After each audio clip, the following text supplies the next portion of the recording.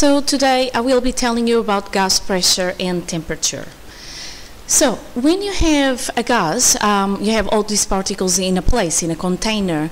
Now these gas particles, or their molecules, they collide with the wall of the container, and when they do that, they exert a force on the wall of the container.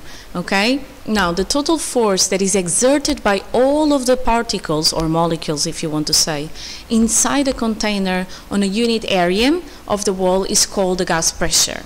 This is because pressure is force over area, so F over A, newtons, force comes in newtons, area in meters squared, so the pressure is in newtons per meter squared, or then Pascal. So if each particle applies a force over a certain amount of area as they hit the wall, so that surface area where they hit the wall, then they are making a pressure. Now, changing the temperature of a gas held at a constant volume changes the pressure that is exerted by the gas, and this is known as the pressure law. So if I increase the temperature, I increase the pressure. If I decrease the temperature, I decrease the pressure. All of that if the volume is constant, okay? And again, this is called the pressure law. So how does that work? So the molecules of a gas, they move randomly, okay? And in a sealed container, they exert a force when they collide with the container walls, and this applies a pressure to the container wall, since the force is applied in a certain area, and pressure equals force over area. So this part we already know. And if you're learning this for an exam or test, make sure you know this part really well, because this is very common to come in tests or exams or assessments, okay?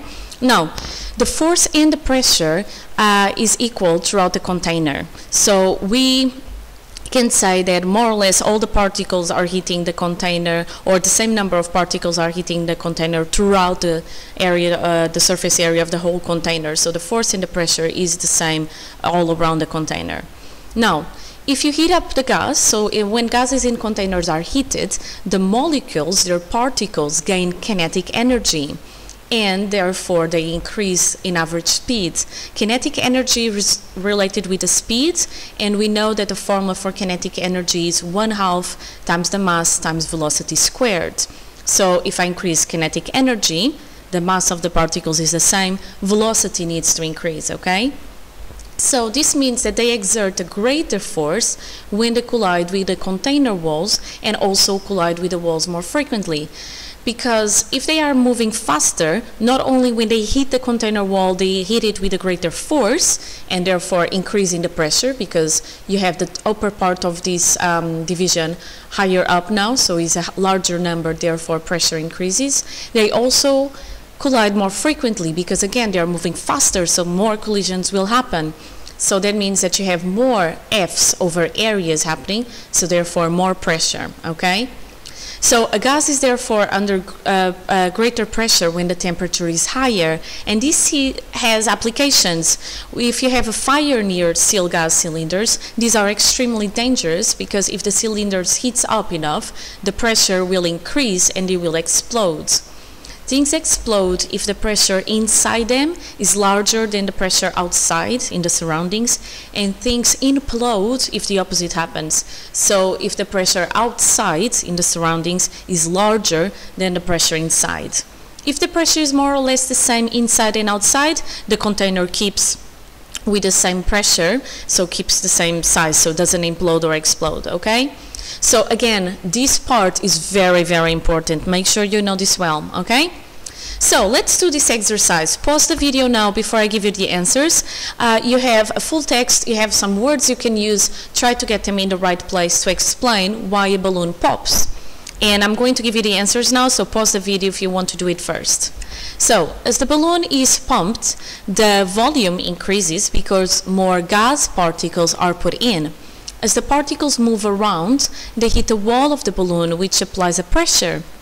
The balloon eventually pops because the force exerted by the particles over a specific area becomes greater than the pressure outside the balloon. So this is an example and an exercise on why something pops or explodes. Pressure outside greater than the pressure inside greater than the pressure in the surroundings. It will try to come out of it, so it explodes. you can see the opposite happening. There is a demo that you can do in classes, if they still allow us to do, because they change it every so often, where you can crash a can just by using heat and water, okay? So if you cannot see it, or if you in your school they cannot do it, that's the video. I'll put in the description. So I'll put the link in the description. And as you watch the video, think about the following. Why doesn't the can not implode or explode before heating up? What happens to the water inside the can as the can is heated up? What does this do to the pressure inside the can when they heat up the water inside the can? What happens when the can is placed on the surface of the water, cold water in there? And why does this cause the can to implode? So these are questions for you to think about as the video is running. Okay, and again, this is the video. They will explain as well. However, I have here a full explanation if you want to take take notes.